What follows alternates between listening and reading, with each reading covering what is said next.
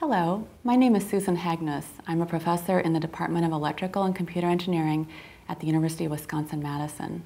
Today I want to talk to you about the basics of poster presentations.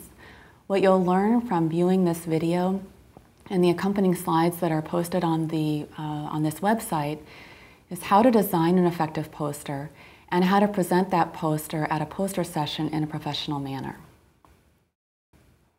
A technical poster is a large visual communications tool, and a poster session is an informal, visual, interactive forum where the presenter or team of presenters stands next to the poster as viewers come by to learn more about what the poster is about. Slide 2 shows 3 photographs of different ways in which posters are being used.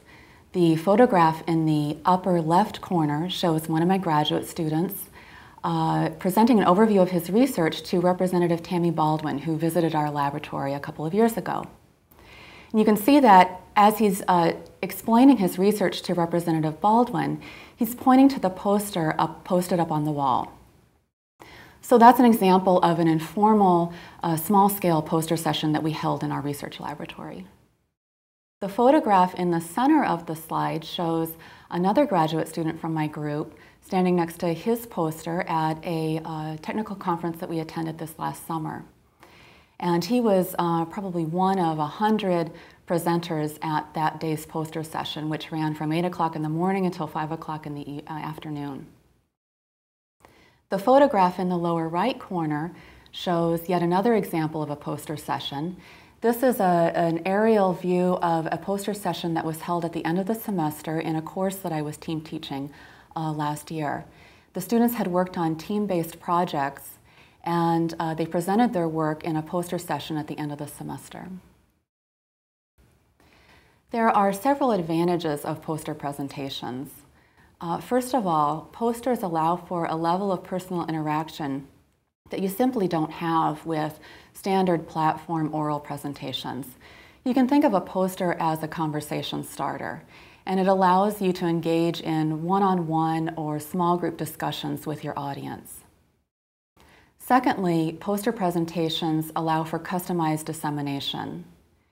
You don't have a captive audience that has to sit and listen to your presentation from beginning to end like you do with a standard oral presentation. In fact, viewers can go backwards and forwards through your poster. They can completely skip over elements of your poster and focus in on the parts that they're most interested in. And thirdly, poster presentations in many ways allow for a broader reach than what you have with a standard platform presentation. A poster session is typically scheduled for a minimum of a couple of hours.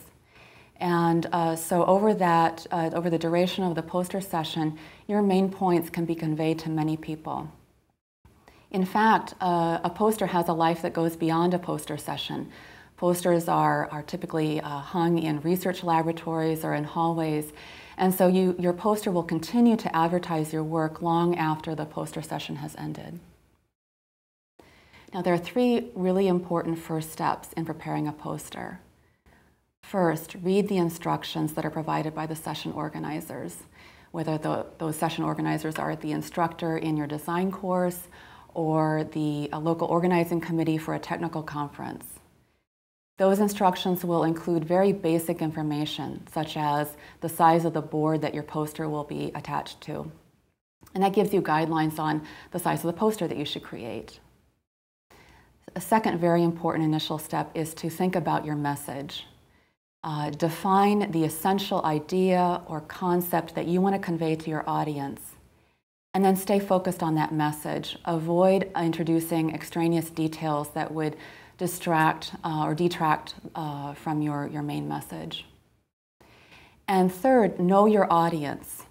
Your audience may be experts in your field or people working in a field that's similar to yours, or it may be a more general audience.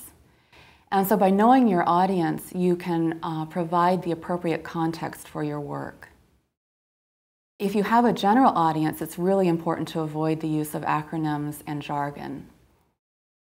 And keep in mind that it's your responsibility to interpret your work and explain its significance on your poster.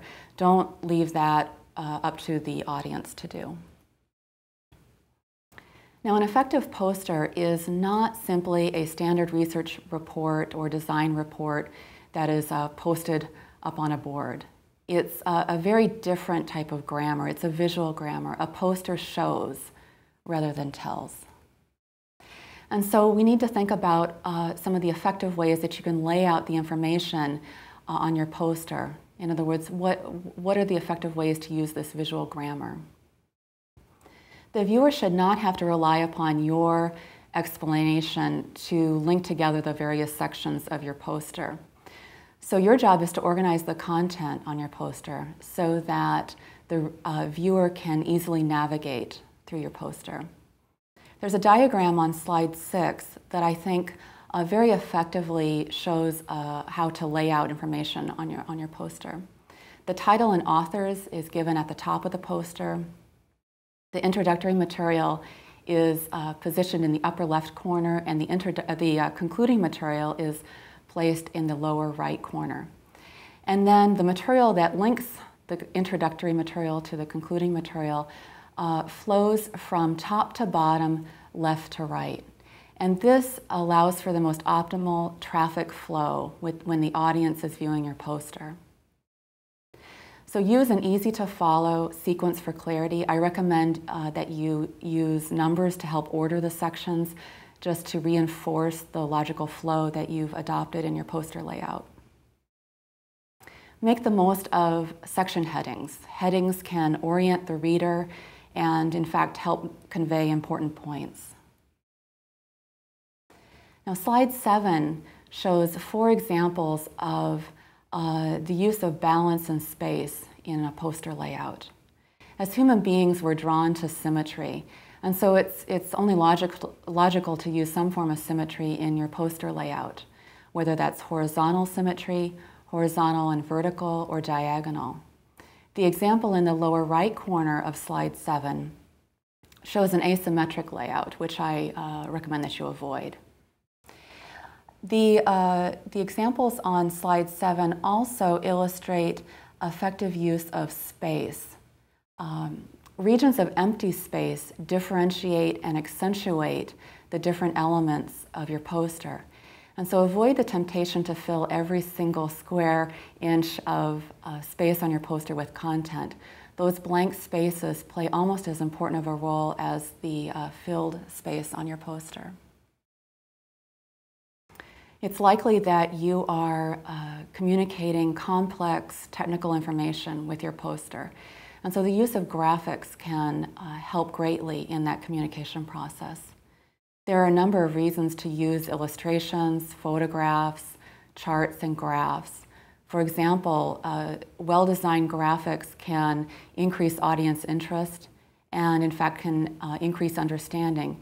It's been shown that communication effectiveness increases by as much as 50% with the use of visual aids.